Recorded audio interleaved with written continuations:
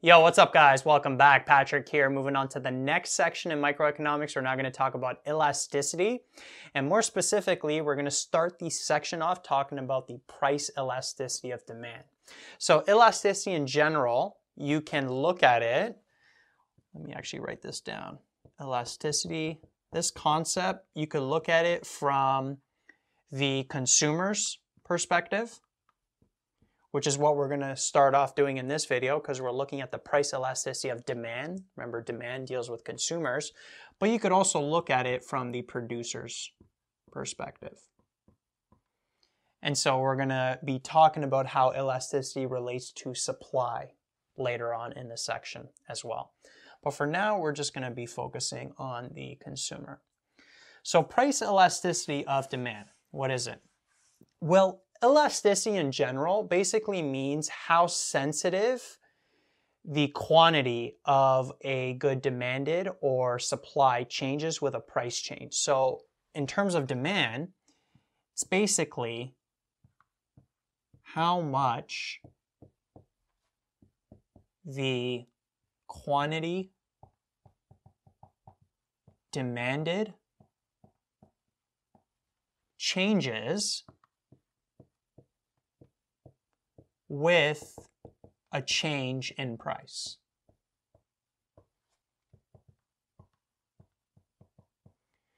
Okay, another way this could be worded is basically how sensitive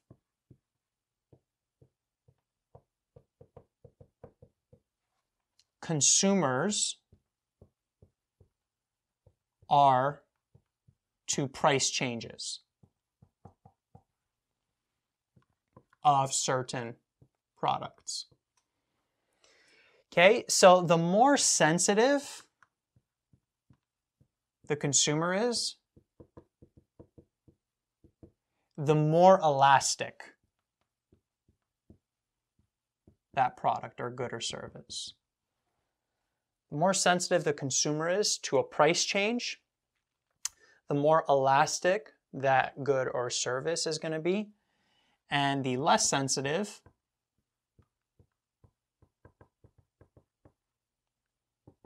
the less elastic. And if something is less elastic, sometimes we say it's more inelastic. Okay, so it's kind of like you can visualize a spectrum here. You have inelastic. The very end of it is called perfectly inelastic, which we'll get to in a different video. For now, I'm just going to say inelastic here, and over here it is elastic.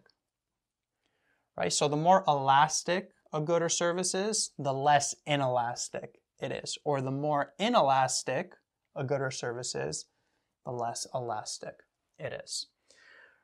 Okay, so let me show you kind of how this works. Let's say that we have two goods or services, and I'm going to draw a demand curve for both of them. So demand curve, we got the quantity demanded down here. We got the price over here. Let's say that the demand curve for this first good or service looks like this. And then the other good or service, let's say that the demand curve looks like that. Okay, so notice this one is a little bit more steep downward, and this one is a little bit more flat. Now, notice how for both of them, as the price decreases, quantity demanded is going to increase, right? As price decreases, quantity demanded increases. Law of demand for both of them. It's just how much that quantity increase is going to be. So check this out. Notice here, let's say that we're at P0, so at this point, and let's say that we cut the price of this good or service to P1, which would be this point on the curve. So notice at this initial point, the quantity was over here. And then if we cut the price, then the new quantity demanded, there's going to be more of a quantity demanded as we know from the law of demand, but it's going to increase by this much here. That's going to be the increase in that quantity demanded. Versus here, for this good or service, let's say that we're over here, let's do the same scale. So we're at P0 here. So the quantity demanded at that price is Q0. And then let's say we cut it to P1, right? Same price change, approximately at least. And so now the quantity demanded is going to be over here. So notice with that same price change, the quantity demanded, the increase in the quantity demanded was a lot greater. Okay, so what we say is that this good or service here is more sensitive to change in price.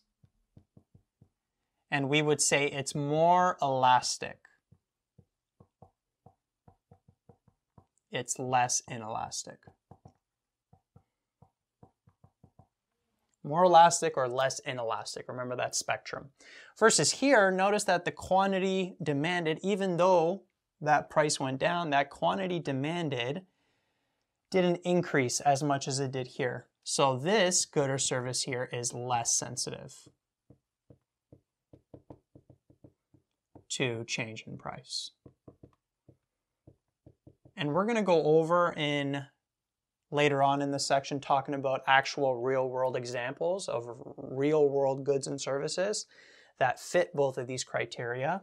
I'm just kind of trying to give you an overview of how this elasticity works. So this less sensitive to change in price, so this good here is more inelastic or less elastic. Okay, the reason why I want to put both of these here is because usually textbooks will say one of them. Okay, and I don't want you getting confused. More inelastic, less elastic means the same thing, or more elastic, less inelastic, same thing. Right? So this good or service is less sensitive to change in prices. Now, a couple of important points that I want to make a note of.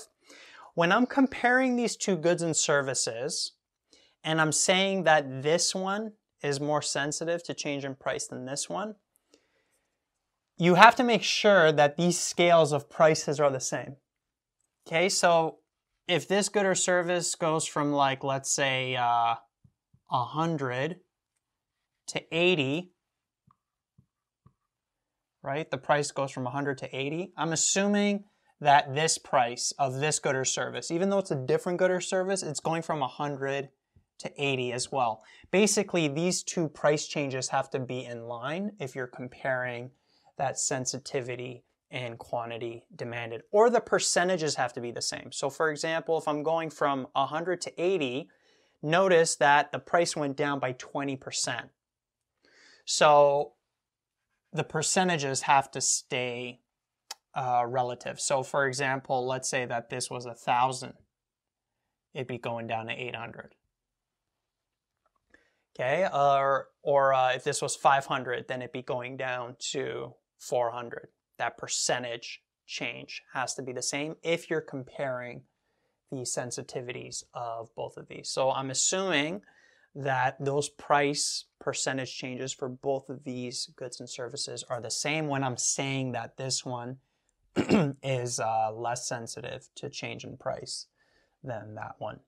And the reason why that's important is because if these were different percentage changes, then you can't tell which one's more elastic or less elastic. So for example, let's say that this price here went from 1,000 to 500. So notice that this price change, it went down by 50%, while this one only went down by 20%. So yeah, this one was the change in quantity demanded was less, but the price only went down by 20%. Okay, versus this one, the change in quantity demanded was more, but the price went down more as well. Okay, so both of those price changes have to be in line, and we're gonna show that once we get more technical in showing how to actually calculate the coefficient of the elasticity of demand. But just wanted to make a note of that when I'm making both of these graphs, comparing these goods or services, I'm assuming that these percentages are the same. That percentage change is the same in price. Another thing I want to mention is that the elasticity for a single good or service can actually change throughout the demand curve.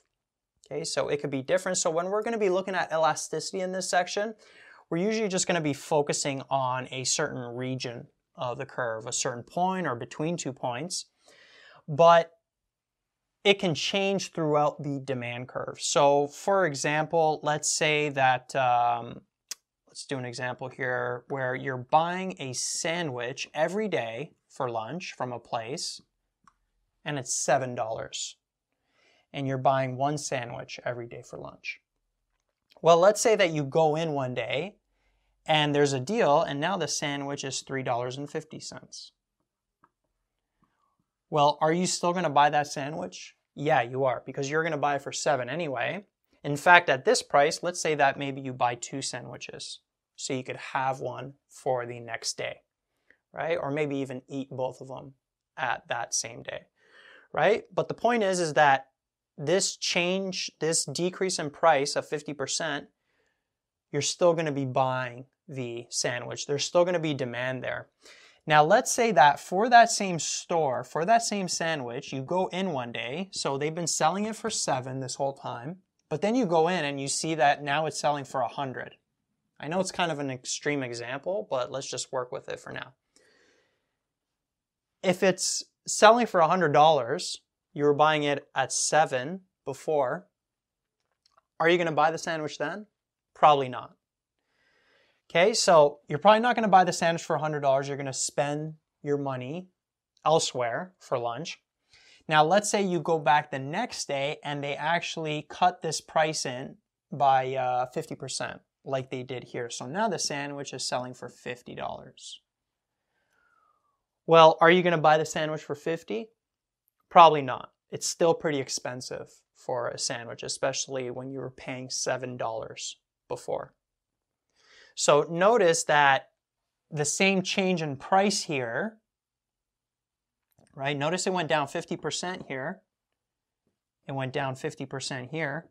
Over here, the demand increased from 1 to 2. Let's say you're going to buy 2 sandwiches here at $3.50.